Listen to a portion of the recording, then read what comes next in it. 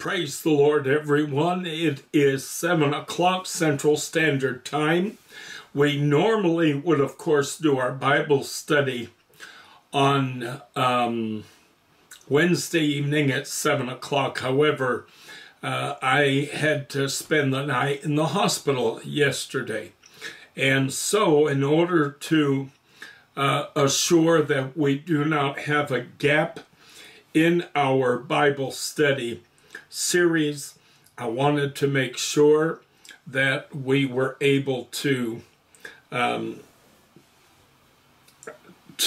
Bible study this week. I don't want a gap in the series, so I want to make certain we have a session this week. So we're doing it tonight instead. For those who won't be able to watch live, seeing as we're on Thursday rather than Wednesday, we'll have it posted. We'll have our regular video posted so that folks can watch it at their convenience, of course, on our YouTube channel. And we'll be doing that as we normally would do. And this way, we will not miss our Bible study for this week, okay? I just got out of the hospital literally about 5:30. Tommy and I had to run by the pharmacy, and then we ran straight to the house. So if I look a little bit disheveled or messy or anything, I hope that you will excuse me. I had to pull myself together, get everything thrown together real quick for so we could go on the air at 7. So I hope you'll pardon me if I don't look just altogether right, okay? All right. We want to begin our session this evening with a word of prayer. So I invite you, if you would, to bow your heads with me. Father, in the name of Jesus, we come before the throne of grace tonight, O God, boldly, as your word declares. It's our privilege as children of God. Master, we need the anointing, the touch from heaven. We need the presence and power of God to reside upon both the teacher and the student, if we're to receive by revelation the truths of your word, which are able to set the captives free. Anoint every ear today, Lord, that hears, that hearts might be prepared to receive from your word today by your Spirit. Touch my tongue. Lord, I rushed in today so we could do this and not have any gaps in our study series. I need the touch of the Holy Ghost if I'm to be effective tonight in communicating your word to your people. Move by your Spirit. Reveal yourself in a brand new way to all those that are watching and listening, whether they be live or whether it be by reason of recording. We ask all this in none other than Jesus' wonderful name. Amen. All right, we are looking at the topic of all things paranormal from a Christian biblical perspective. What we are titling this series is Ghosts, Ghouls, and Bumps in the Night. And I did a teaching on this subject matter many years ago in our church in Dallas, and it wound up being one of our most watched series. And we had literally garnered tens of thousands of views on our videos in that series. So I thought it might be wise for us to do this same subject matter here in Huntsville now that we've moved our ministry to Alabama. And that way we'll have this study series on our Huntsville church channel. And hopefully it'll benefit people in this area in particular, and those that watch us online. You get a refresher. We did our Paranormal 101 series quite a few years ago, so it's been a good while ago. I think it's more than time for a refresher. We are looking at the fact that, let me just try to do this a little bit. Hold on one second. We're looking at the reality of the fact that there is absolutely a spiritual world. We started out our study, I'm doing a quick repeat here. We started out our study looking at the need for God's people to understand that Scripture, the Word of God, is our sure foundation. We have to be committed to the Word of God as our foundation. That is imperative. Many of these ghost chasers and ghost hunters and psychics and self-proclaimed paranormal experts run around quoting theories and guesses and opinions and all kinds of stuff. I was actually watching a show last night, and while I was in the hospital, and it cracked me up because there were two individuals working together. One is a skeptic and the other is an absolute believer in the paranormal.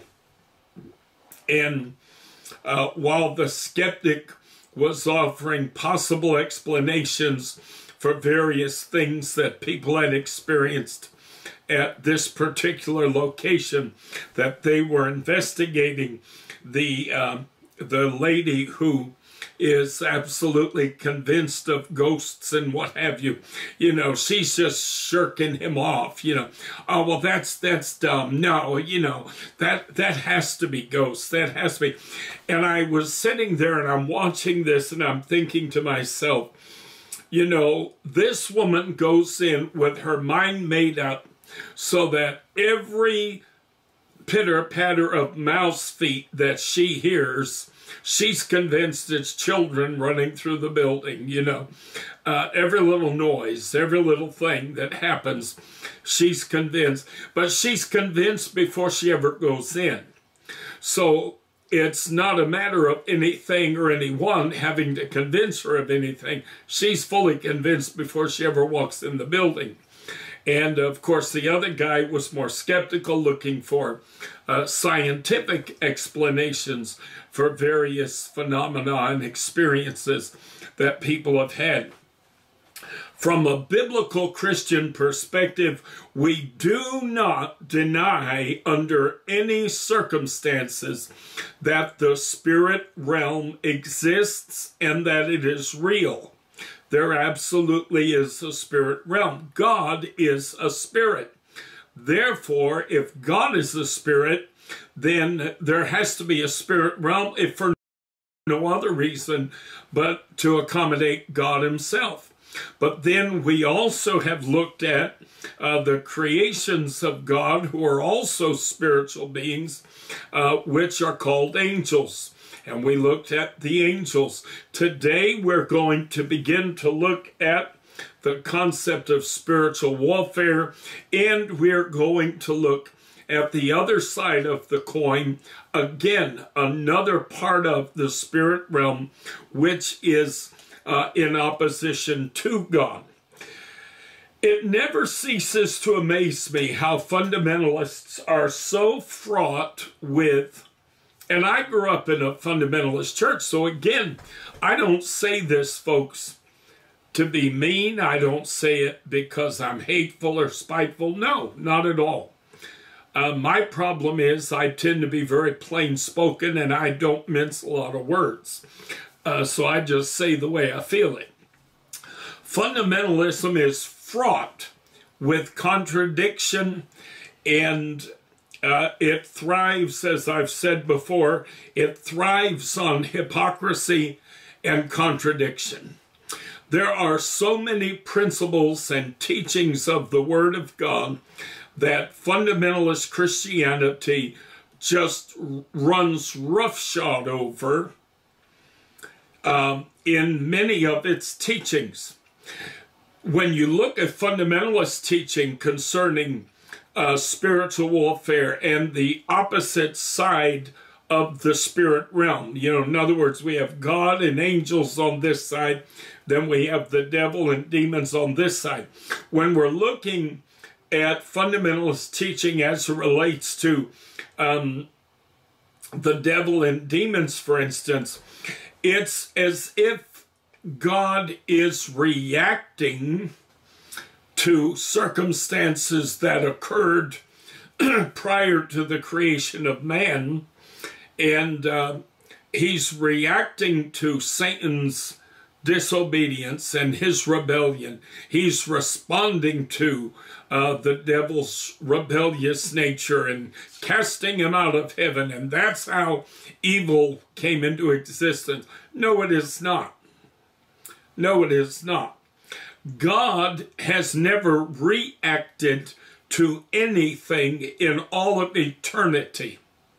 The Word of God teaches that God knows the end from the beginning, meaning He knows what's going to happen before it has even begun. Before it's even started, He knows how it's going to end, okay? And for that reason, it is impossible to teach that He created Lucifer to be this one thing, not knowing that Lucifer was going to rebel and ultimately become the god of this world or the overseer of this world. No, God created him for that very purpose. The Word of God said that God raised up Pharaoh for the purpose of standing in opposition to the children of Israel leaving the land of Egypt. You say, well, why would God create someone and put them in power at a certain time in history so that He could oppose the will of God? Well, it was easy, because God was wanting to show His might and His power. He was wanting to reveal Himself, the one true God, over the gods of Egypt. And in order to do that, He had to have a Pharaoh or a leader in Egypt who would oppose the people of God's exodus. Therefore, He put a man in that position at that moment to do that very thing. So, when He created Lucifer, He designed Lucifer, listen carefully, He designed Lucifer with certain characteristics which allowed him to be subject to pride, that allowed him to be subject to arrogance, that allowed him to be subject to vanity, that allowed him to be subject to jealousy. Okay? God designed him that way so that he could do exactly what he did, so he could become exactly what he became. Because again, there's another principle taught in fundamentalist Christianity, which they contradict all day, every day, with so much of their teaching, and that is that mankind was designed with freedom of choice. God wanted a people who would choose to love Him, choose to serve Him, who would choose to walk in relationship with Him. In order for humanity to have a choice, there had to be the elements existent for a choice to be made. Had God created man and all that existed was heaven, God, angels, good, holiness, righteousness, if that's all that existed, then man would have had no choice. There'd have been no choice to be made. Therefore, He had to create the other side of the coin. He literally designed and created His own opposition. He created, as it were, we human beings, we create computers that are capable of playing games against us. I love to play Scrabble, and sometimes I often play against the computer. I'm not playing against another person. Someone designed a program that allows the computer to play against a human opponent. And that's usually how I play. I don't bother messing with trying to play against other people. I just play against the computer. God designed his own opposition. The wonderful part of this reality is when we understand this, we understand then that the outcome is guaranteed because God designed everything to work exactly as it works. And in the final analysis, everything, good and bad, answers to him. Everything. There is nothing outside of his control. There is nothing outside of his purview. Now, what he did at creation, he established certain rules, and we're going to be looking into these in the weeks to come as part of our ongoing study. We're going to look at the rules that apply to the spirit realm, because God set certain rules in place so that his opposition could serve a purpose and it could play a role, but it is confined. It has certain rules that it must follow. If you've ever watched the wonderful movie The Lion, the Witch, and the Wardrobe, and there is that wonderful scene where the lion is meeting with that wicked, witch woman, and she is quoting the rules to him, what the rules are concerning the young boy who has done a certain thing, and she's quoting to the lion the rules, and he roars back at her and says, don't tell me about the rules. I wrote the rules. Well, that is exactly the truth. That literally represents God speaking to the enemy of our soul and saying, you don't have to quote the rules to me. I wrote the rules, okay? I'm the one who said there are certain parameters, there are certain boundaries. You cannot go outside of this. You cannot go beyond this. If you wish to do this, you must do this. All of these things have been put in place by God.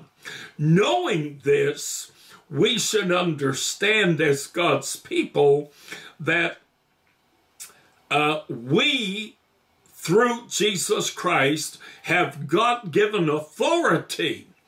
And therefore, all of these elements, instead of causing us to be fearful, instead of them causing us trepidation and anxiety, we should walk triumphantly and victoriously and powerfully through the world, not fearing the enemy, not fearing what the devil can do and how he can represent himself and how he can roar and thunder, because we know that in the final analysis, the rules are set. He cannot step outside of those boundaries, and he has to abide by certain parameters which God himself has established, okay? Now, God had to create opposition.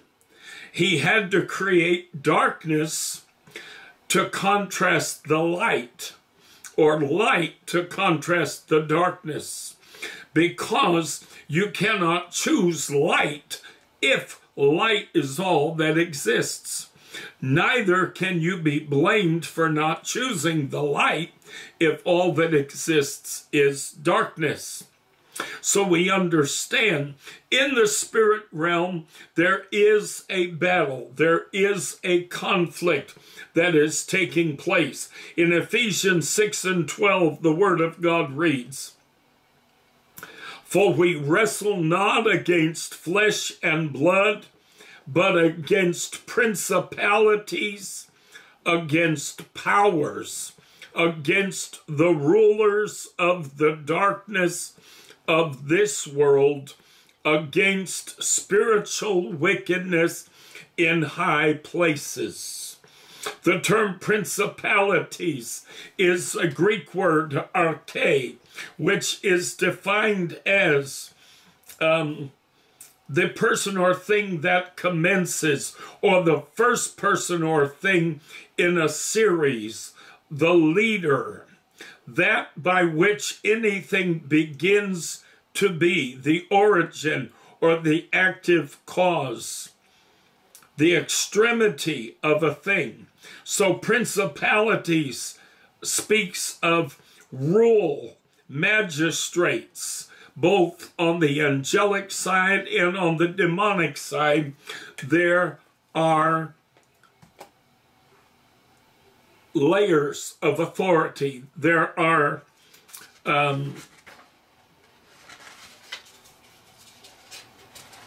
hierarchy. There is hierarchy. Okay? It is structured. It is organized. And again, when you understand spiritual warfare, you understand this. It's an extremely important truth to understand. And we're going to get into it again in the course of this study.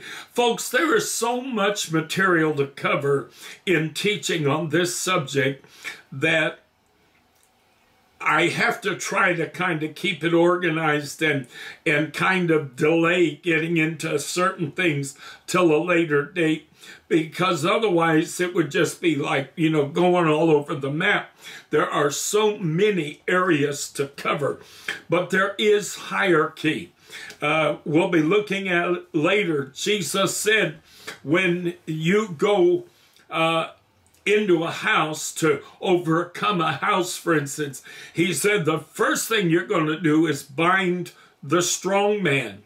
You are going to find the strongest person in that structure, in that kingdom, and you are going to make sure that the strongest individual first is subdued.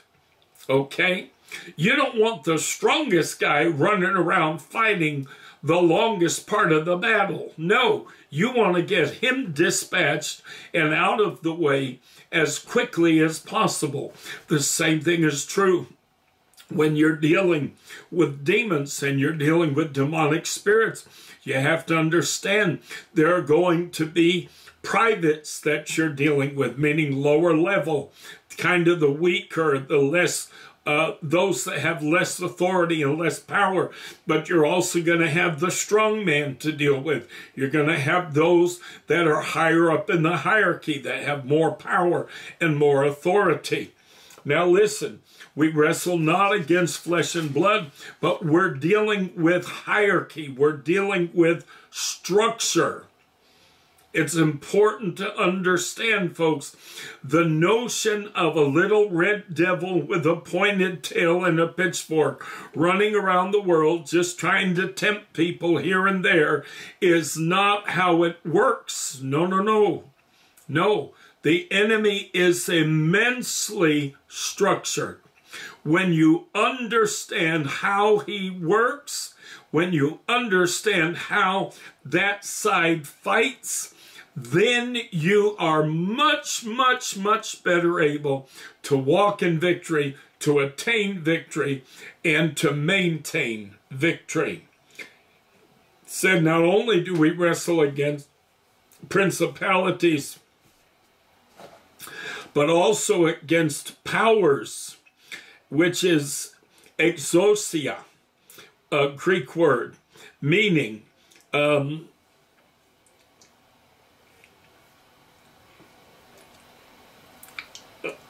authority or the power of judicial decisions, authority to manage, okay, a thing that is subject to authority, rule, or jurisdiction, one who possesses authority.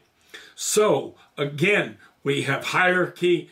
That means with hierarchy, you have authorities, okay? You have governments, you have local government, city government, county government, state government, national government. And within each of those layers of government, those are your principalities. But within the principalities, you have authorities. You have mayors, you have city councilmen, you have governors, you have presidents, you have congressmen and senators. So within the structure, there are those who have authority. Then you have those who work within government who don't really have any authority. They work at the DMV or they work at the tax office. They don't have any authority. They just do a job. Okay, they're working under the authority of someone else. Then it says that we wrestle not against flesh and blood, but against principalities, powers, against the rulers of the darkness of this world. Well, obviously, we know what rulers are. Those are the highest levels of authority. Those who are at the highest levels. A governor would not be a ruler, whereas a president, now of course in a democracy, a president is not a ruler. But if you were in a kingdom where they have a king, then the king is the ruler, even though he may have governors and overseers over various areas of the country that he is the sovereign over. Okay, now, in Matthew 11 and 12, the Word of God said, "And from the days of John the Baptist until now, the kingdom of heaven suffereth violence, and the violent take it by force."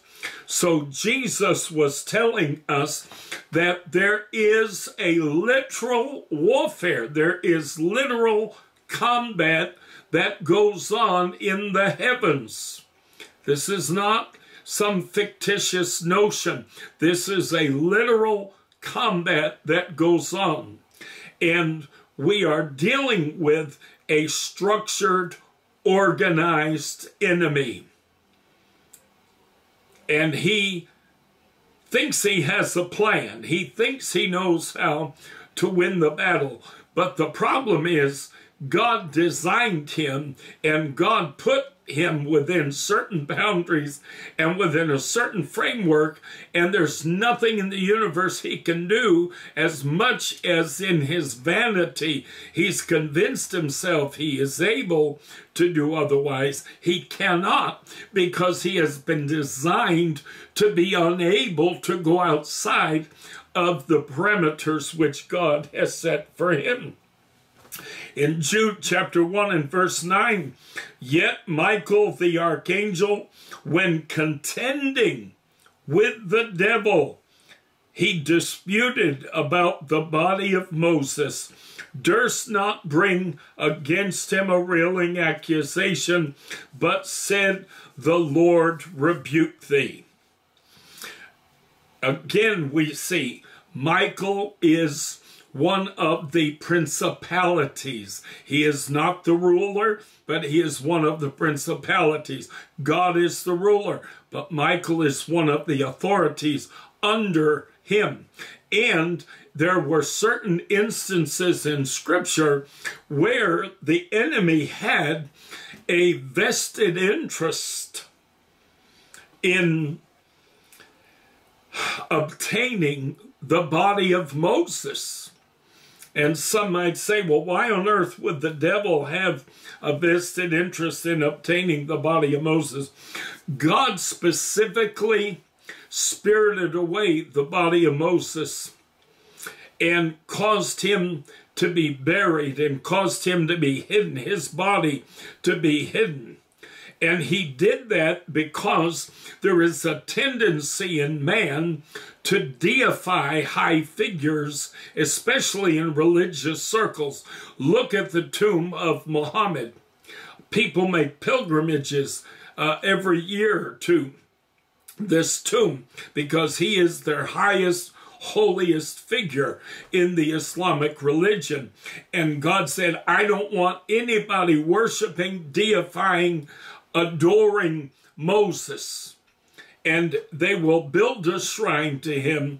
They will wind up building a temple to him, and it will become idolatry. He said, I'm not going to have that, so I'm going to personally see to it that the body of Moses. But now the enemy would be more than happy for people to be led away into idolatry and into the adoration and worship of Moses. He'd be more than happy for people to do that. So he was trying to see if he was not able to get hold of Moses' body so that it could remain somewhere where it could be revered and it could be honored and where they could build a temple and a sepulcher to Moses, okay? So the enemy has a vested interest in anything that draws us away from God. Anything that stands in the way of a higher knowledge of the living God, Satan has an invested interest in. And we're going to learn as we go further in this study that this is what motivates him in every single thing that he does. Okay? 2 Corinthians chapter 10, verses 3 through 5. For though we walk in the flesh, we do not war after the flesh. For the weapons of our warfare are not carnal, but mighty through God to the pulling down of strongholds, casting down imaginations, listen, and every high thing that exalteth itself against the knowledge of God. That is the enemy's primary objective. He exalts things. He builds things up in people's minds. He builds things up in people's belief systems that literally stand in opposition to a higher knowledge or a deeper knowledge of God. He tries to establish deceptions that will cause people to believe contrary to that which God has spoken and established in His Word. This is why believers have to be sold out and committed entirely and completely to the Word of God, because the enemy is standing in the sidelines looking for every opportunity to introduce some element, something that will cause you to call into question the Word of God. He said, we wrestle not against, our warfare is not carnal, but mighty through God to the pulling down of strongholds, casting down imaginations. What are imaginations? Well, in a nutshell, it's a lot of what you hear on these ghost programs. It's opinions. It's man-made thought. It is anything that is born in the mind of man that does not have as its foundation the Word of God. He said, casting down imaginations and every high thing that exalteth itself against the knowledge of God, and bringing into captivity, listen, every thought to the obedience of Christ. By the end of this study, it is my hope that God's people will have been equipped and taught and trained so that everything you watch, everything you read, everything you hear, you balance against the Word of God. Okay? You're bringing into captivity every thought. You don't allow your thoughts to run wild. You don't allow your thought processes and your beliefs to begin to go off in directions where they ought not to go, where they're not subject to the Word of God. No, I bring my thought processes into captivity. I bring them into subjection to the Word of God.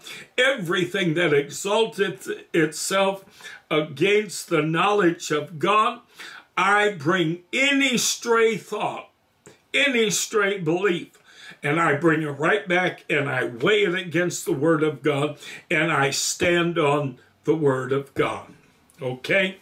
Now, we read about the Antichrist and we see his mission and his work is exactly what we have just read concerning our spiritual enemy.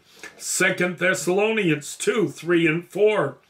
Speaking of the Antichrist, the Word of God said, "Let no man deceive you by any means, for that day shall not come, except there come a falling away first, and that man of sin be revealed, the son of perdition." This is the Antichrist. Verse 4, "Who opposeth and exalteth himself above all that is called God, or that is worshipped, so that he as God sitteth in the temple of God, showing himself that he is God." The Antichrist, my friend, is not merely going to stand in opposition to the God of Israel. He is not only going to stand in opposition to Jehovah God, who has revealed himself to us in the person of the Lord Jesus Christ. No, he's going to literally stand in opposition to all that is called God.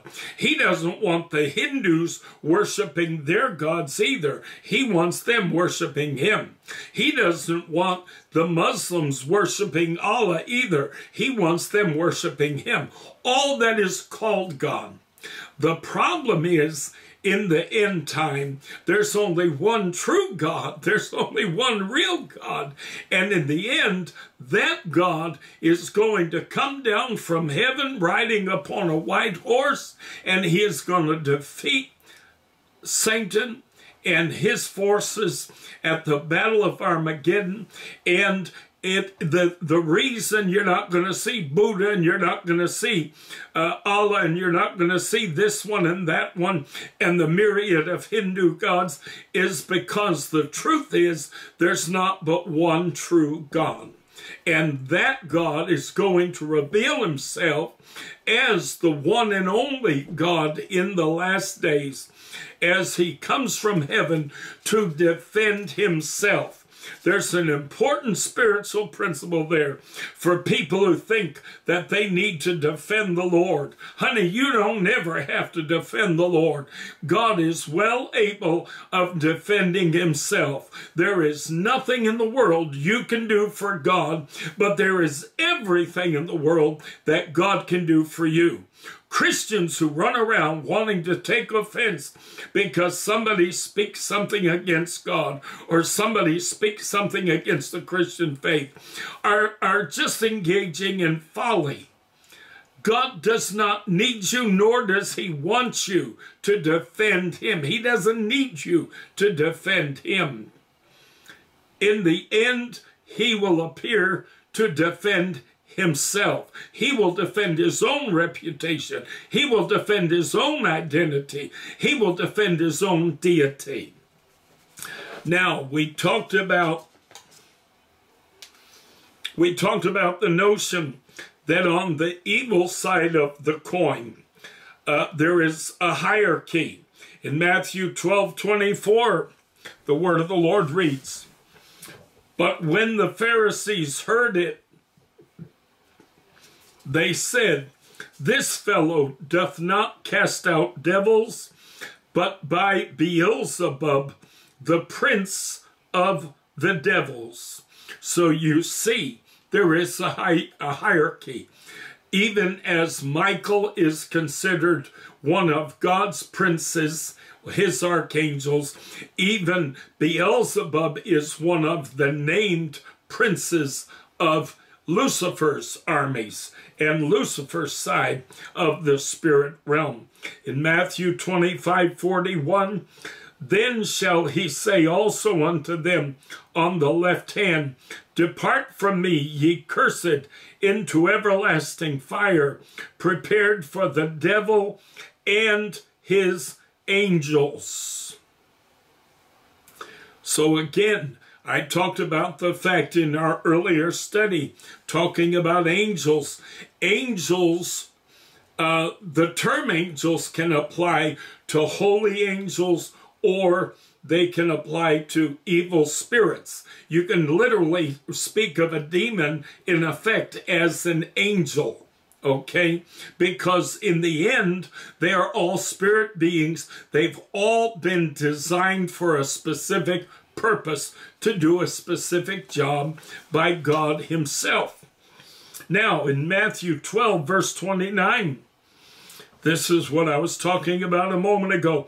"Or else, how can one enter into a strong man's house and spoil his goods, except he first bind the strong man, and then he will spoil his house?" So the Lord is saying, you can't go into a strong man's house and rob him and steal from him and take his possessions unless first you tie that guy up. Because as long as he's loose, he's going to be able to defend his home and his property. The same is true in the spirit realm. The enemy oftentimes comes into people's lives and he brings all kinds of trash, he brings all kinds of baggage, and all this negative stuff winds up in their lives, and you are not going to be able to go in and clean that stuff up unless and until you first bind the strong man. You've got to bind up that spirit that caused all the trouble to begin with. Okay, you're not going to be able to get rid of the things that this spirit has brought into a person's life until you first have bound the strong man.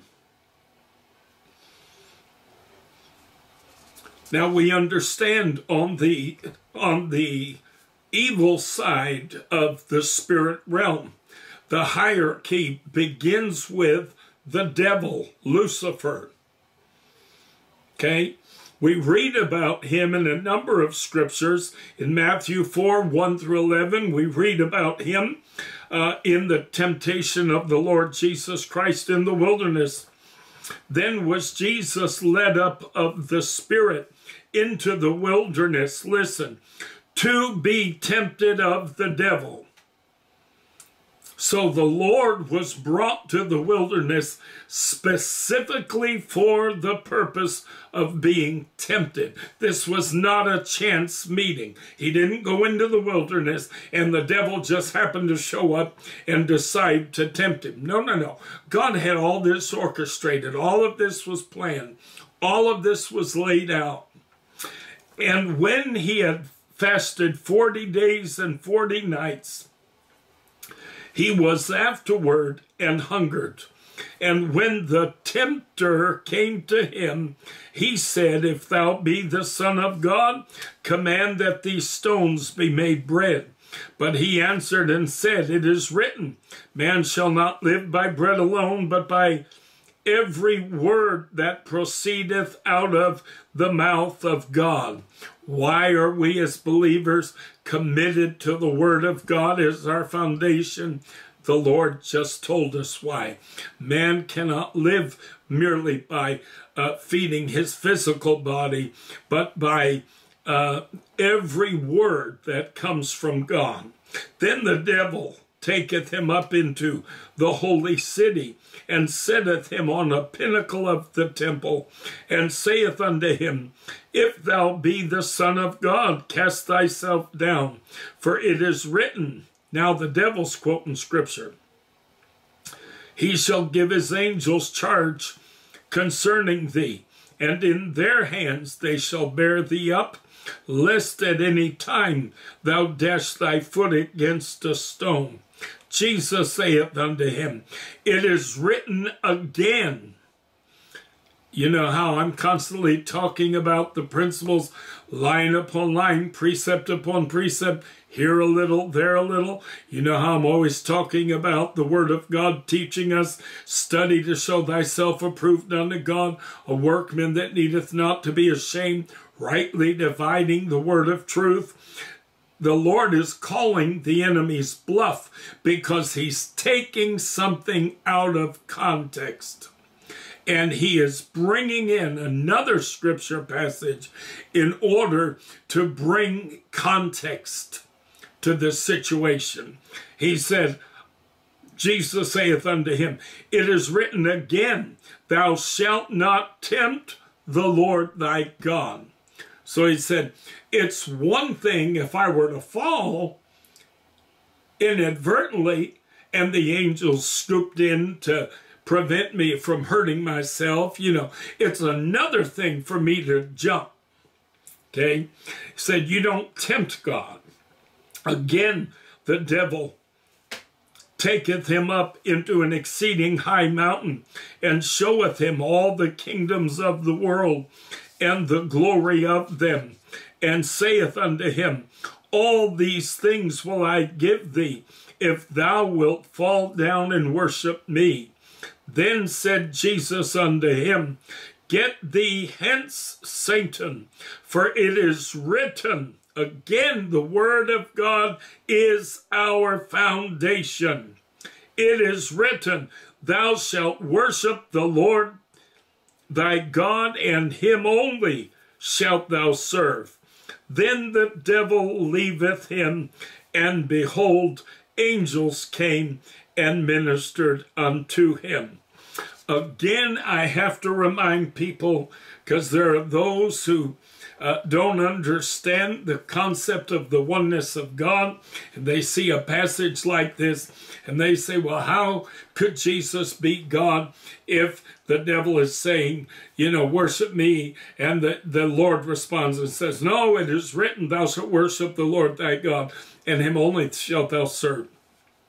I have to repeat once again, one of the primary purposes in the Lord manifesting himself in human form was to set an example for us. The reason that this entire encounter is even in the Word of God is that it sets an example for us. It shows us how we ought to respond when the enemy comes to us and says, hey, if you're a child of God, then why don't you command these stones to be made bread? If you're a child of God, then why don't you throw yourself down from this high place? And God will send his angels to protect you, because if you pull scripture out of context, that's what it says he'll do. Forget the fact that it also says you're not to tempt the Lord. And then, of course, the ultimate end for the enemy is that man would worship him as God. That was Satan's intent from the beginning of his fall from heaven. He wants to be worshipped as God. So when the enemy comes to us and says or suggests that we worship him as God, we answer and say, I'm sorry, devil, but the Lord showed me how I'm supposed to answer this. Thou shalt worship the Lord thy God, and him only shalt thou serve. Now,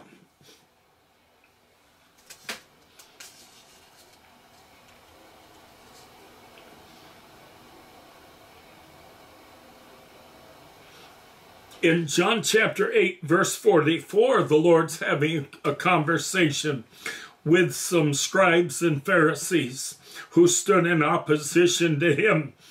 And he said to them, "Ye are of your father the devil, and the lusts or the desires of your father ye will do. He was a murderer from the beginning, and abode not in the truth, because there is no truth in him."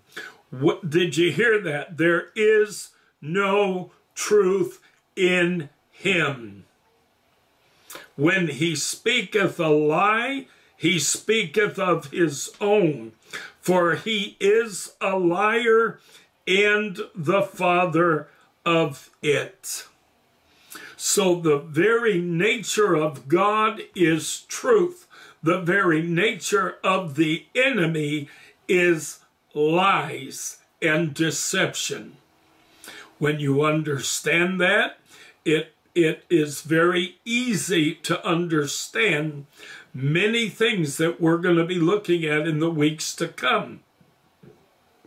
The enemy uses every kind of tool at his disposal in order to sow lies and deceptions. His ultimate goal being to cause us to call into question the Word of God, to disbelieve the Word of God. But what is the example that Jesus set for us when tempted by the enemy in the wilderness? We always go back to the Word of God, but not just going back to the Word of God, but going back to the Word of God. How? Rightly divided. Okay? John chapter 13 and 2 talks about Judas betraying the Lord. It said, "And supper being ended, the devil having now put into the heart of Judas Iscariot, Simon's son, to betray him." So we know that there is a devil. There are some people who want to tell you, oh, the devil is just some antiquated concept, you know, that's just some ancient mysticism, you know. There's not really an actual figure, the devil. Well, according to the Word of God, there absolutely is. And he is the chief ruler in the spirit realm, on the side that stands in opposition to God. He was designed for that purpose, and he serves that purpose well. In Ephesians 4:27, the Apostle Paul wrote, "Neither give place to the devil." If the devil isn't real and there really is no devil, then why on earth would Paul be saying this?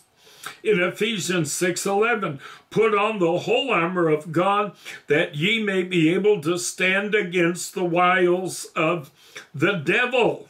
Yes, there is a devil. Yes, Virginia, there is a Santa Claus. Yes, my friend, there is a devil.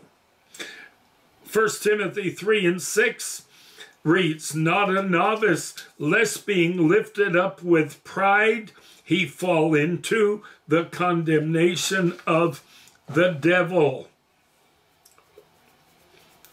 1 Timothy 3:7, "Moreover, he must have a good report," speaking of those who would serve as bishops or pastors, said he must have a good report of them which are without, lest he fall into reproach and the snare of the devil. 2 Timothy 2:26, "And that they may recover themselves out of the snare of the devil, who are taken captive by him at his will." Hebrews 2:14, "For as much then as the children are partakers of flesh and blood, he also himself likewise took part of the same." This is speaking of God manifesting himself in human form, "that through death he might destroy him that had the power of death, that is, the devil." Notice the pronoun is used, him. He said that through death he might destroy him that had the power of death, that is the devil. So yes, the devil in the Word of God is described as a literal figure, a literal spiritual being. This is not just a concept. This is not just, mythology. No, according to the Word of God, the devil absolutely does exist. In James chapter 4 and 7, submit yourselves therefore to God. Resist the devil, and he will flee from you. Again, he's referred to as a literal figure, a literal being. In 1 Peter 5 and 8, be sober, be vigilant, because your adversary, the devil, as a roaring lion, walketh about, seeking whom he may devour. 1 John 3 and 8, he that committeth sin is of the devil, for the devil sinneth from the beginning. From the beginning. How can anybody say that Lucifer was not designed to do what he did? If the Lord Jesus Christ tells us right here that from the beginning he was disobedient, from the beginning he was rebellious, from the beginning he was proud. Okay? So therefore he had to have been designed by God in order to be capable of this for a purpose, so that he might serve his purpose in God's overall divine plan. He that committeth sin is of the devil, 1 John 3 and 8, for the devil sinneth from the beginning. For this purpose the Son of God was manifested, that he might destroy the works of the devil. 1 John 3 and 10, in this the children of God are manifest, and the children of the devil. Whosoever doeth not righteousness is not of God, neither he that loveth not his brother. And then lastly, just using scripture to show you that the devil most certainly is absolutely a literal figure, represented in the Word of God as a literal figure. You watch, I've seen television shows on the History Channel that literally try to explain away the concept of the devil as a literal personal figure. And they try to say, oh, no, this is just a mythical thing. The devil's not a real literal being, not a real literal spiritual being. Oh, yes, he is, according to the Word of God. Revelation 12 and 9, lastly, and the great dragon was cast out, that old serpent called the devil and Satan, meaning, again, if you remember, I've taught on this many times, the word and that is translated and in the King James is kai in the Greek. It comes from the base root word kai in the Greek. The word kai can be translated as and. It may also be translated as even.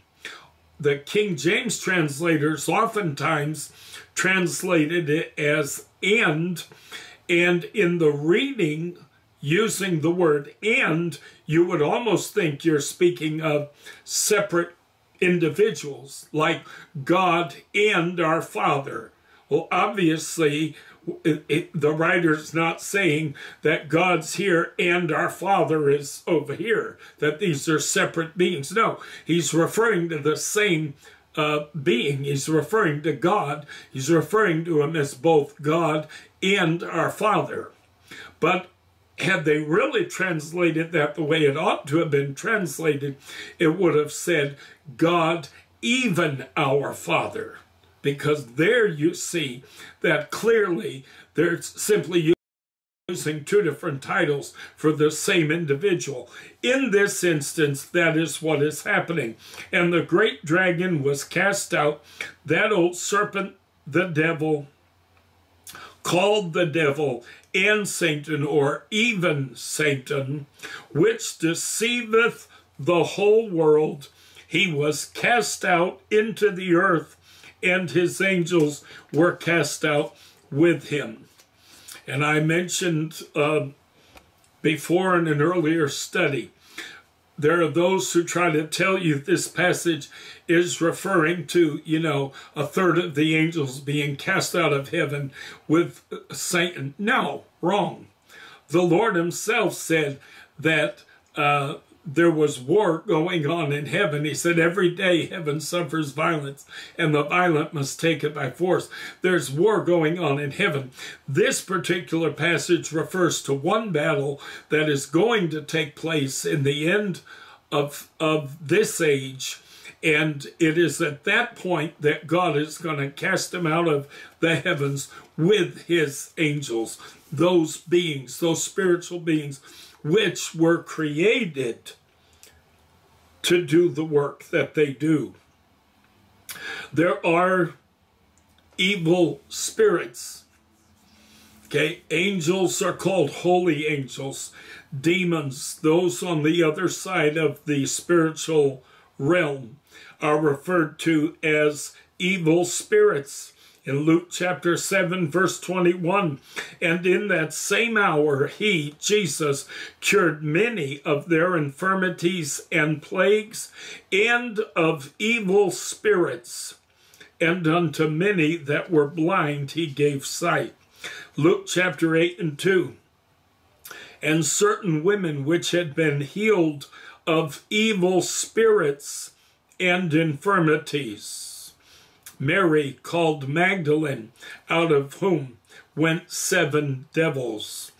Acts chapter 19 and verse 12, so that from his body were brought unto the sick handkerchiefs or aprons, and the diseases departed from them, and the evil spirits went out of them.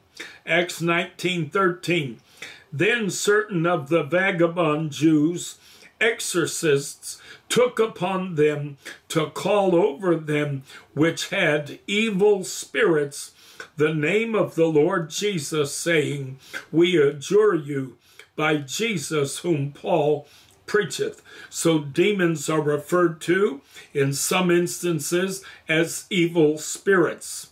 Now, they're also referred to as a devil or devils.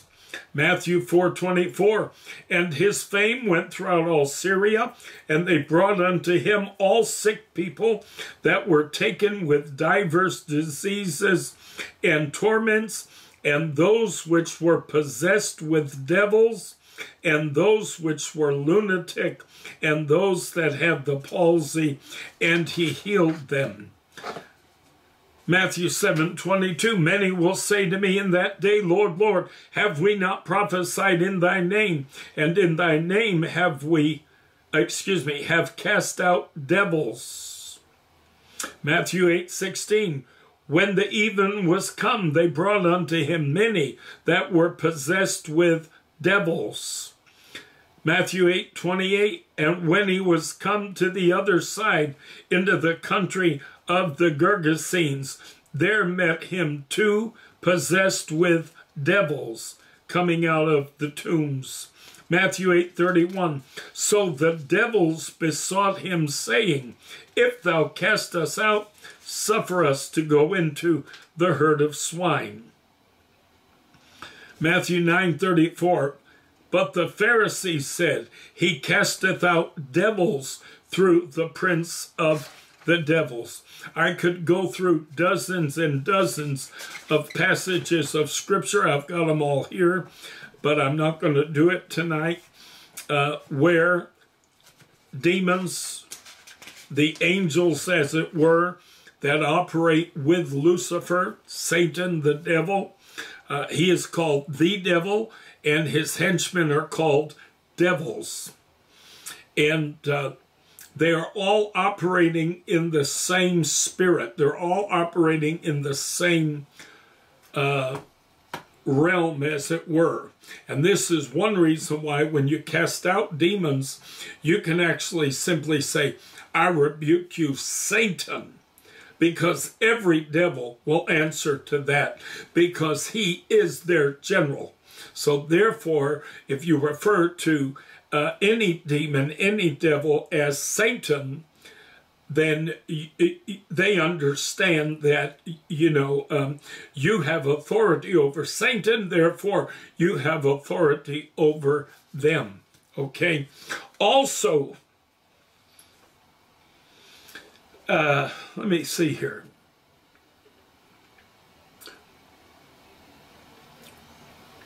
Revelation 9:20. I want to read a couple more references where demons are referred to as devils. Revelation 9:20. And the rest of the men which were not killed by these plagues, yet repented not of the works of their hands, that they should not worship devils and idols of gold and silver and brass and stone and of wood, which neither can see nor hear nor walk. So we see in this instance, there are some who literally worship devils or demons.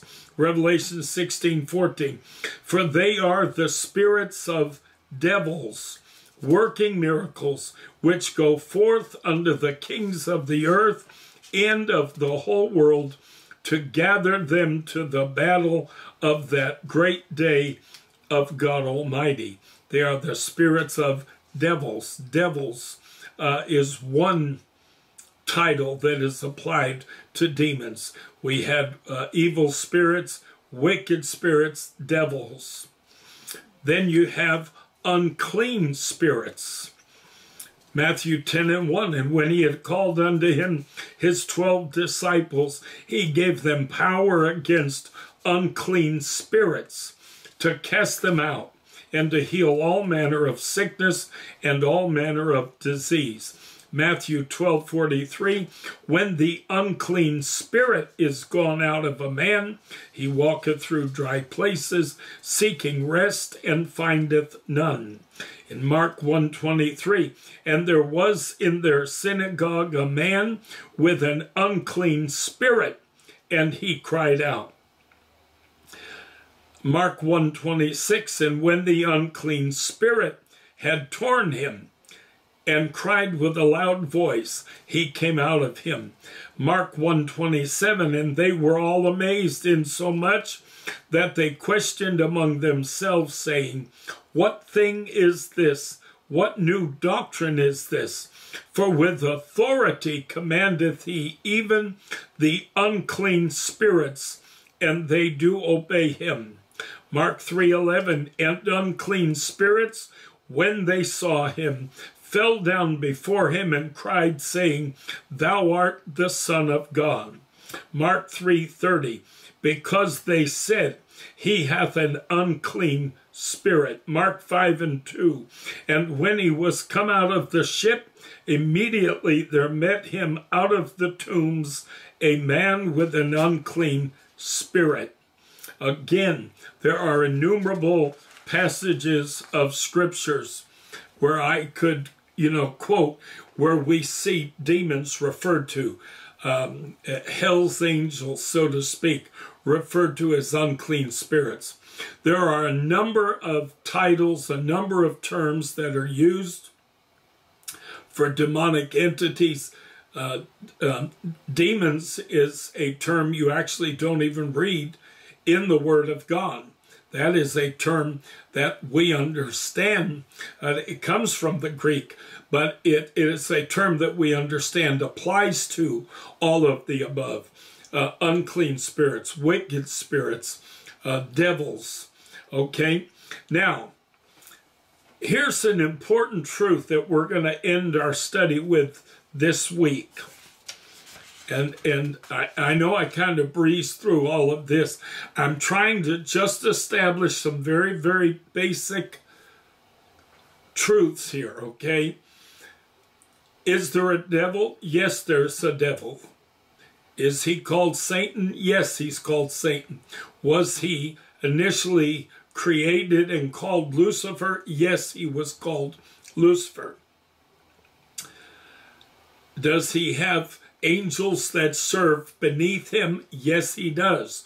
We refer to them often with the overall umbrella title of demons, but they are referred to in the Word of God as unclean spirits, evil spirits, so on and so forth, devils. Now, here's the truth. Probably going to tick a lot of people off because they don't want to simply believe the Word of God. They want to believe tradition. I'm sorry, folks, I don't have time for foolishness. I was raised in a fundamentalist Christian church, and if that church did anything for me, it taught me that the Word of God is our final authority.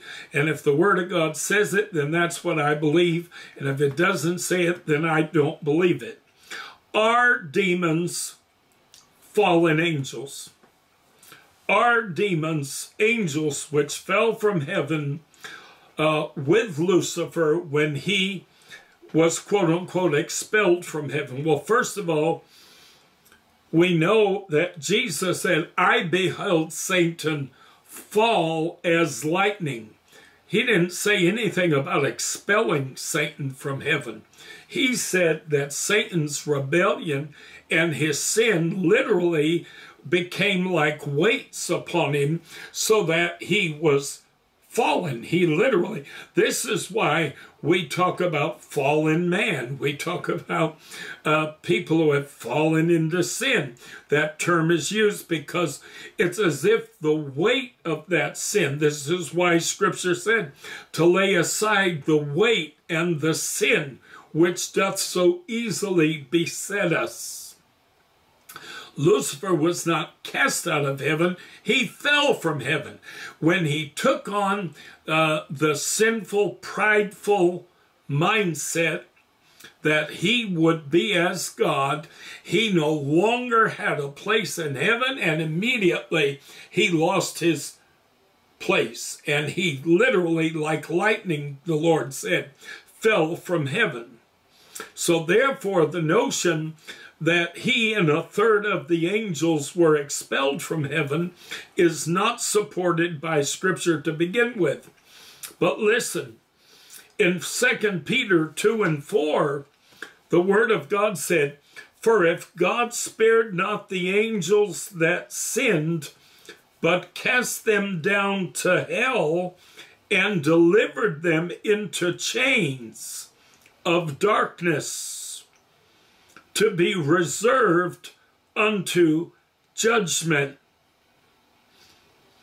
Then in Jude 1 and 6, remember, out of the mouth of 2 or 3 witnesses shall every word be established. In Jude 1 and 6, and the angels which kept not their first estate, but left their own habitation, he hath reserved in everlasting chains under darkness unto the judgment of the great day. Any angel, any holy angel that was disobedient or rebellious to their design, they were designed to serve God, any holy angel. Now, some people say, well, when did that ever happen? Read the story of Noah. Read how that in the days of Noah, the Word of God said that the sons of God, making reference to the angels, were looking upon the daughters of men, and they wound up manifesting themselves in human form so that they could sexually interact with human women. This is one of the things that was going on that necessitated the great flood. What was happening? I'll tell you what was happening. These angels, listen carefully, because I told you we're going to be talking about the rules that apply to the spirit realm. One of the rules was that the spirit realm was not to interact and interplay with the flesh realm or the human realm.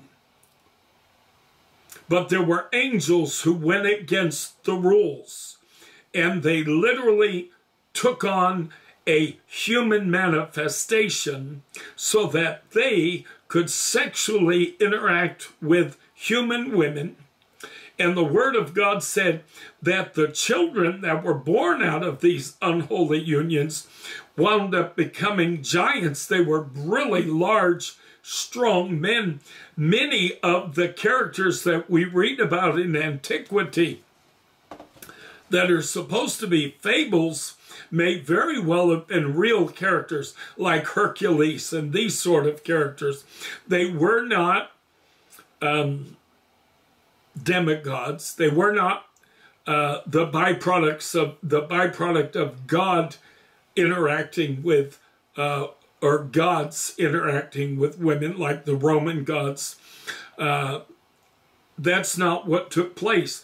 But angels interacted with women, and children were born, and these children were excessively large and excessively strong.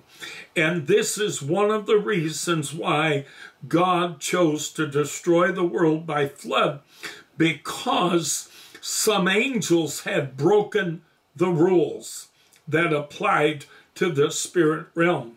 But what did God do with those angels?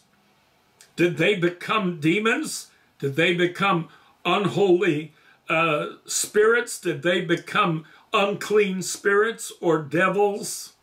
No.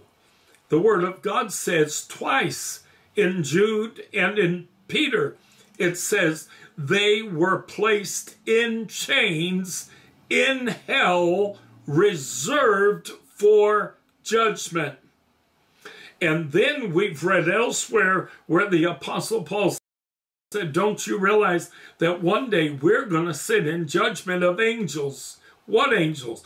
Those angels which are currently bound in hell, awaiting judgment. No, demons are not fallen angels, folks. Let's read further.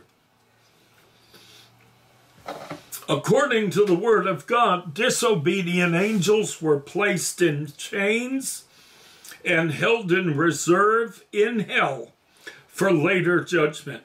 So the fallen angels are not demons, and demons are not fallen angels. Demons were specifically designed to do what they do.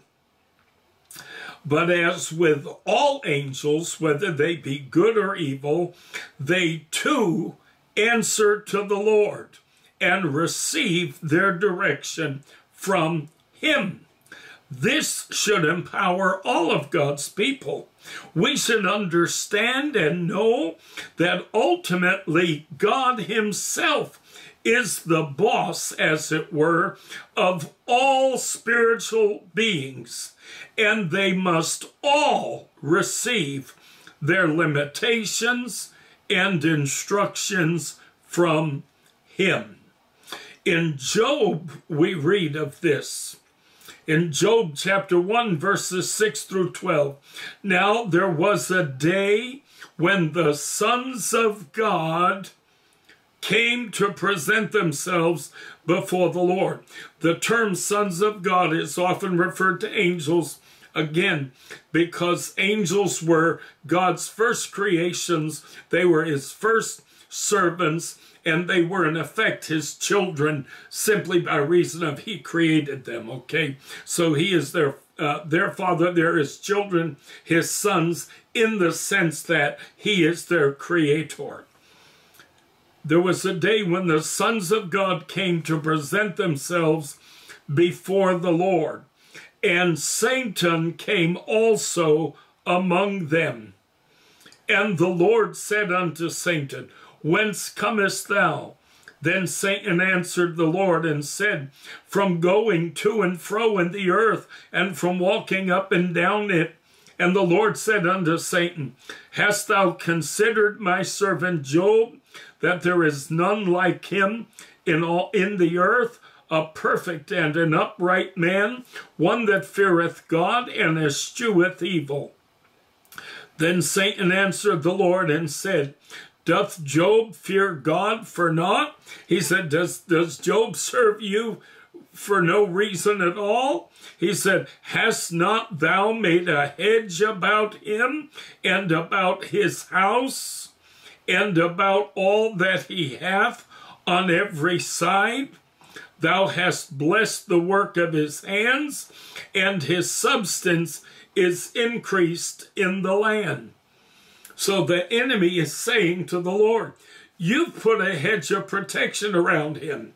I can't touch him. God sets the parameters. He says, I can't touch him. You've put a hedge around him. The reason he serves you is because you protect him. Everything he owns, his children, his family, his cattle, everything he owns, you've put a great big hedge of protection around them. And that's why he serves you. And then he goes on to say, But put forth thine hand now, and touch all that he hath, and he will curse thee to thy face. So the enemy says, the only reason that Job serves you is because you have this hedge of protection. Well, what does that tell you? That tells you that God sets the parameters. And the Lord said unto Satan, Behold, all that he hath is in thy power, only upon himself put not forth thine hand. So Satan went from the presence of the Lord. Notice there were parameters. Satan could not overstep the boundaries. He could not act contrary to the rules, as it were. God had put a hedge around Job, and Satan couldn't touch him until such time as the Lord gave him permission to do so. Okay, and he in effect removed that hedge and said, okay, you want to see if he'll curse me to my face? You want to see if the only reason he's serving me is because I've blessed him and protected him and done all this for him? So go ahead, put him to the test. He had a lot of confidence in Job. Then in Job chapter 2, once again, verses 1 through 6, again there was a day when the sons of God came to present themselves before the Lord. And Satan came also among them to present himself before the Lord. So notice that Satan is still answering to God. He's warring against God. He's fighting with God. And yet at the same time, he cannot break out of the fact and the reality that he's still, as much as it might drive him insane, he still must answer to God. He still has to give account of himself to God. Oh, children of God, that ought to excite you out of your mind. When you understand these things, it puts this whole fear and terror of the devil, it puts that foolishness to rest when you understand how this really works. So again, there was a day when the sons of God came to present themselves before the Lord, and Satan came also among them to present himself before the Lord. And the Lord said unto Satan, From whence camest thou? And Satan answered the Lord and said, From going to and fro in the earth, and from walking up and down in it. And the Lord said unto Satan, Hast thou considered my servant Job, that there is none like him in the earth, a perfect and an upright man, one that feareth God and escheweth evil, and still he holdeth fast his integrity, although thou movest me against him to destroy him without cause. And Satan answered the Lord and said, skin for skin, yea. All that a man hath will he give for his life. But put forth thine hand now, and touch his bone and his flesh, and he will curse thee to thy face. And the Lord said unto Satan, behold, he is in thine hand, listen, but save his life. Once again, the Lord gave him access to literally touch Job's body and to vex him physically.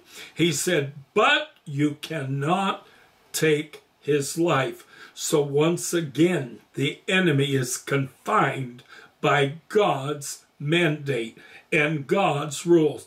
Children, I got news for you today. Instead of running around like so many Christians do in the world today, oh, the devil's doing this to me, the devil's doing that to me, oh, the devil, the devil, the devil. You need to understand, Satan has no power over you. He has no power over you whatsoever. If God allows him to exercise any kind of influence or power in your life, it is ultimately for the purpose of sharpening you, purging you. It's like putting gold through the fire in order to purge out the elements that would otherwise pollute it, to purify you. Okay? All things work together for good to them that love God, to those who are the called according to his purpose. Therefore, we understand as children of God, we should understand every minute of every day, whatever our circumstance, whatever's happening, God is in control. The Word of God says he will not permit us to be tempted above that which we're unable to bear, but with every temptation, he makes a way of escape. Sons of God, as it is used in Job, is a term often employed in Scripture when speaking of, listen, both angels and demons. It is used in a broad sense, as all spiritual beings are in effect in the same family as God himself, meaning they are strictly spiritual beings. God is both spirit, and at the same time, he is the Father, the creator of these beings. In Ephesians chapter 3, for this cause I bow my knees unto the Father of our Lord Jesus Christ, of whom the whole family in heaven and earth is named. The notion that 1/3 of the angels fell with Lucifer from heaven is extracted from one biblical passage. But if you read this passage in context, it is clear that it describes the last days' assault upon heaven by the devil Lucifer and his demons, but they are defeated and cast back down to earth, where Satan is filled with rage, knowing his time is short. We read this in Revelation 12:7 through 12. And there was a war in heaven. Michael and his angels fought against the dragon, and the dragon fought and his angels, and prevailed not, neither was their place found any more in heaven. And the great dragon was cast out, that old serpent called the devil and Satan, which deceiveth the whole world. He was cast out into the earth, and his angels were cast out with him. And I heard a loud voice saying in heaven, now is come salvation and strength and the kingdom of our God and the power of his Christ, for the accuser of our brethren is cast down, which accused them before our God day and night. Folks, this is not talking about Satan's fall from heaven, not by 1,000,000 miles. This is talking, they're saying this is the guy who's been accusing the saints. This is the guy who's been accusing God's people day and night. So obviously, this is referring to a post-church time in history, not going back to the very beginning of creation. And they overcame him by the blood of the Lamb and by the word of their testimony, and they loved not their lives unto the death. Therefore rejoice, ye heavens, and ye that dwell in them. Woe to the inhabitants of the earth and of the sea, for the devil is come down unto you, having great wrath, because he knoweth that he hath but a short time. This is clearly not talking about Satan's fall from heaven. This is talking about after the church age. The idea that demons are fallen angels has no other biblical support, defying the Lord's own edict. Out of the mouth of 2 or 3 witnesses shall every word be established. We read that in Deuteronomy 17:6, as well as Deuteronomy 19:15. At the mouth of 2 witnesses or 3 witnesses shall he that is worthy of death be put to death, but at the mouth of 1 witness he shall not be put to death. Deuteronomy 19:15, 1 witness shall not rise up against a man for any iniquity or for any sin, in any sin that he sinneth. At the mouth of 2 witnesses or at the mouth of 3 witnesses shall the matter be established. Satan's fall is described by the Lord himself not as Satan being cast out of heaven, but rather as him falling. Luke chapter 10:18, and he said unto them, I beheld Satan as lightning fall from heaven. Isaiah 14:12 through 15. How art thou fallen from heaven, O Lucifer, son of the morning? How art thou cut down to the ground, which didst weaken the nations? For thou hast said in thine heart, I will ascend into heaven. I will exalt my throne above the stars of God. I will sit also upon the mount of the congregation in the sides of the north. I will ascend above the heights of the clouds. I will be like the Most High. Yet thou shalt be brought down to hell, to the sides of the pit. Now listen.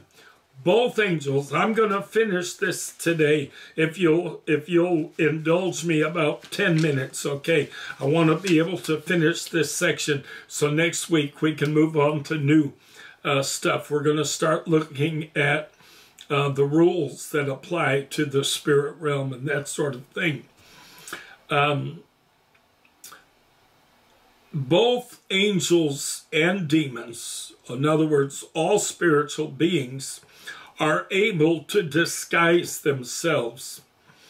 In Hebrews 13:2, be not forgetful to entertain strangers, for thereby some have entertained angels unawares.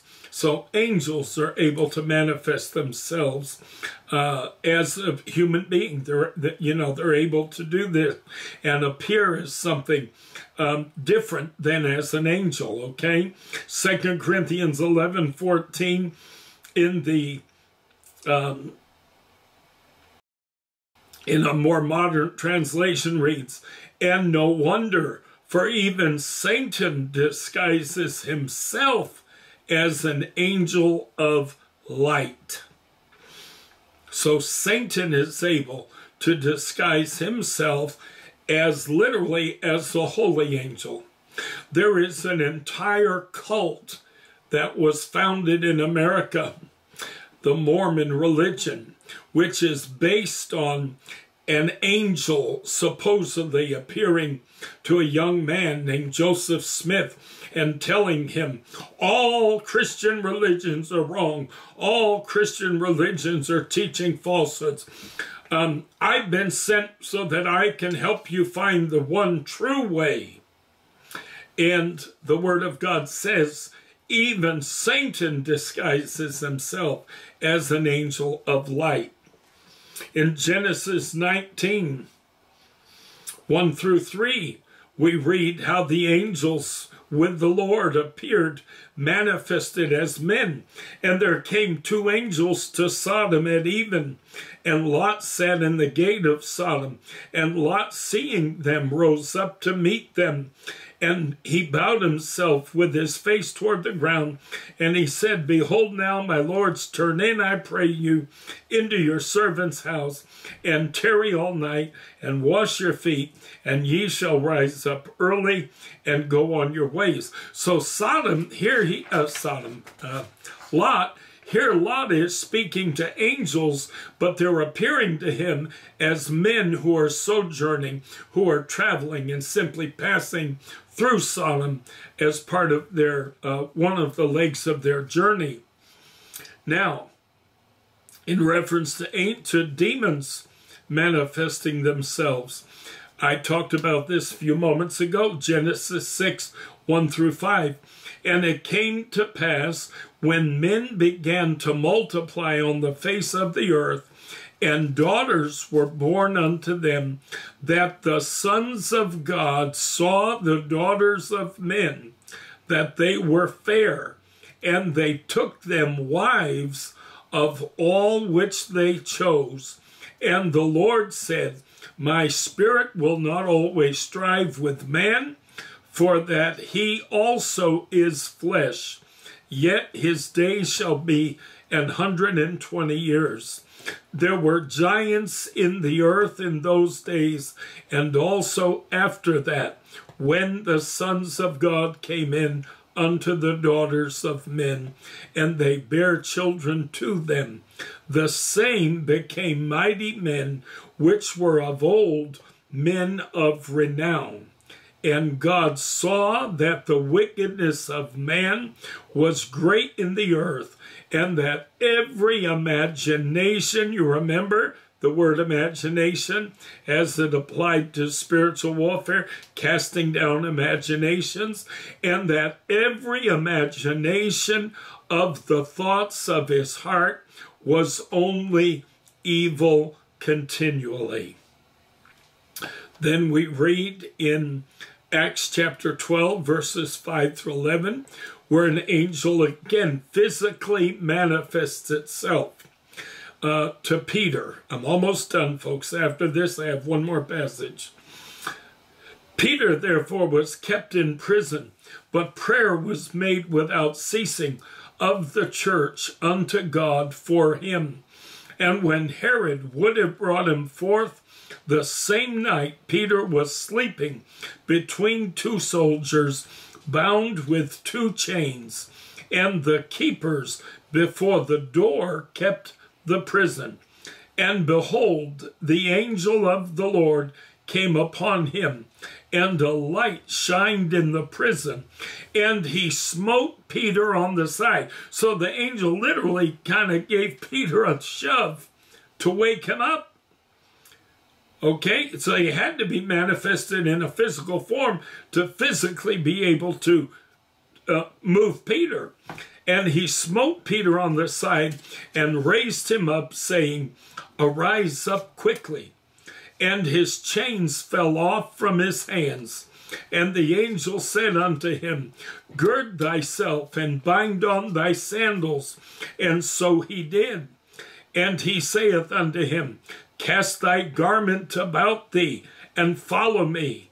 And he went out and followed him. So he's following what appears to be a man, but it's the angel of God. And followed him, and wist not that it was true, which was done by the angel, but thought he saw a vision. When they were past the first and the second ward, they came unto the iron gate that leadeth into the city, which opened to them of its own accord. And they went out and passed on through one street, and forthwith the angel departed from him. And when Peter was come to himself, he said, Now I know of a surety that the Lord hath sent his angel, and hath delivered me out of the hand of Herod, and from all the expectation of the people of the Jews. Okay, lastly, we're talking about the fact that angels are able to manifest themselves in any form. You know, they can take on any image, any form they wish, whether it be a holy angel or whether it be a demon. They all have the power to do this. Remember this, because in future studies, this is going to be important. Acts chapter 27, 21 through 24. But after long abstinence, Paul stood forth in the midst of them and said, Sirs, ye should have hearkened unto me, and have not loosed from Crete, and to have gained this much harm and loss. And now I exhort you to be of good cheer, for there shall be no loss of any man's life among you, but of the ship. For there stood by me this night the angel of God, whose I am and whom I serve, saying, Fear not, Paul, thou must be brought before Caesar, and lo, God hath given thee all them that sail with thee. Okay, so hopefully tonight, I know I breezed through that real fast. I'm trying to get, to be honest with you, I'm trying to get to the meat of this study and to the subject matter that I know a lot of you are especially looking forward to. But there's a lot of foundational information that I have to establish first. And so now we understand there is a spirit realm, there's God, angels, there's Lucifer, Satan, the devil, and his angels, or devils, demons, unclean spirits, wicked spirits, whatever you want to call them. They are at war. They are at war by design, and there is structure. There is organization. This is not a haphazard thing by any stretch of the imagination. And what we're going to be looking at in the weeks to come, beginning next week, are some of the rules and the limits that these spirits operate within.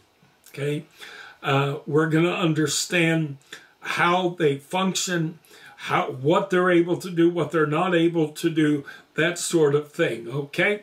And I think you'll be really blessed by it. I hope for all my moving like a freight train this week, I didn't want us to lose out on a session. I didn't want this week to go by and us not to have this session, because I want to move through this entire study, and I want you to get to the stuff that we're trying to get to.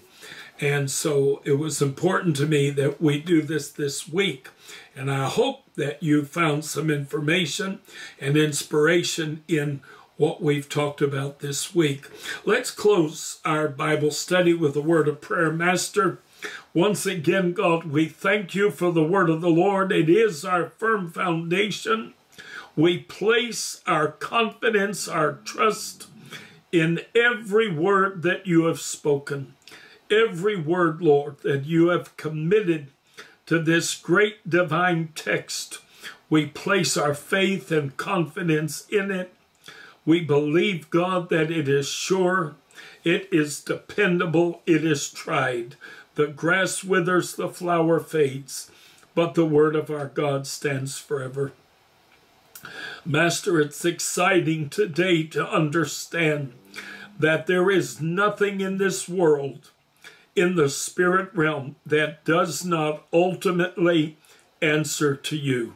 There is not anything in this spirit realm that does not have to operate within the confines and the perimeters set forth by our God. And Master, the enemy has no power over a child of God. The word of God declaring that the angels of God encamp round about them that fear him. Even as Job had a hedge about him, even so today, Lord, your people have a hedge about them. And Lord, you may raise at times that hedge in order that we might be iron sharpened by iron, that the gold might be tried in the fire, purified, made purer by reason of some trial or some difficulty. But in the end, you are working something good for us. Oh, Master, how wonderful to know that our God is in control and nothing is outside of the parameter of his knowledge or his control.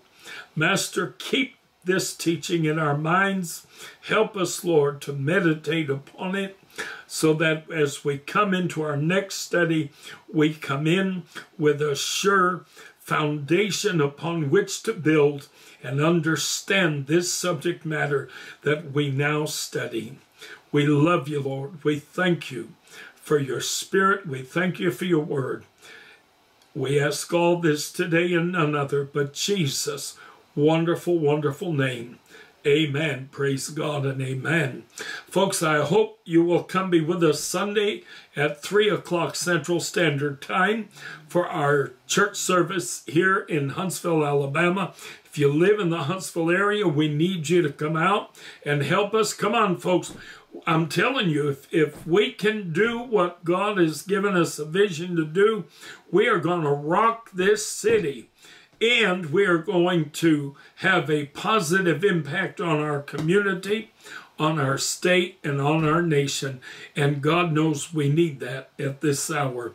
And also, of course, join us next Wednesday at 7 o'clock Central Standard Time as we continue our study, Ghosts, Ghouls, and Bumps in the Night, all things paranormal from a biblical Christian perspective.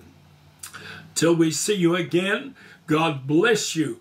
In Jesus' name is my prayer.